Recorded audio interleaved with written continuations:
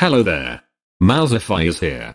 So today, I will make, for you guys, a challenge. So, don't yawn while watching this video. Now I will play video, and try to don't yawn. And if you're going to win, don't forget to leave a like and subscribe, so I could know how many people in this video are strong. Okay, so are you ready? Let's begin. In 3, 2, 1. I challenge you to watch this whole video without yawning.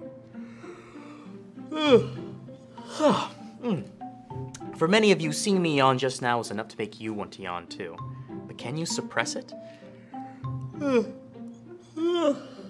Already you can feel a tightening in the back of your throat, a moistness in the eyes, a gentle pressure in the ears, a tenseness that you know can be relieved with one simple yawn.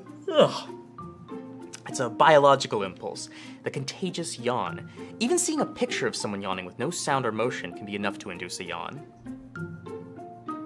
Or maybe you're one of those people who can read yawn or hear the word yawn, repeated yawn, and feel the need to yawn. But why is yawning contagious? Well, before we get into that, let me show you something. I'm sorry. It's like my throat was thirsty for air. I feel much better now. And that's exactly the point. A yawn calms you down. If you're a pack animal, contagious yawning puts the whole herd on a synchronized sleep schedule.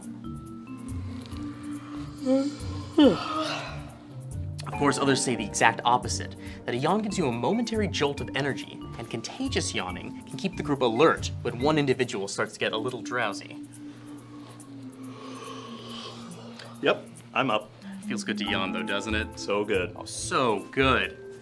Whatever the reason, yawning remains a powerful neurological impulse, even across species. One study found that a human yawning can make a dog do the same.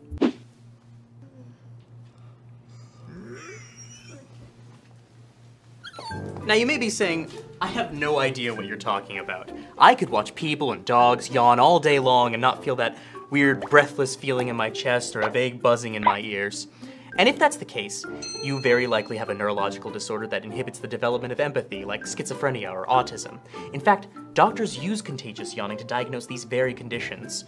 Or maybe your doctor's just bored with you. I've got this thing on my back. But maybe you haven't yawned and you really want to. Maybe this whole ordeal has been agony for you, where you've wanted nothing more but to breathe deeply, stretch your jaw, and just yawn. And yes, it counts as a yawn if you do that weird thing where you try to yawn through one nostril.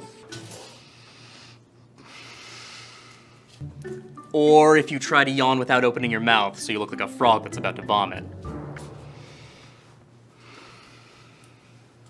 But if you've truly resisted, then congratulations. You made it to the end of the video without yawning. You also put yourself in a lot of discomfort just because some stranger on the internet told you to, so I don't know who the real winner is here. I hope you won this challenge. Have a wonderful day. Mouse Pog.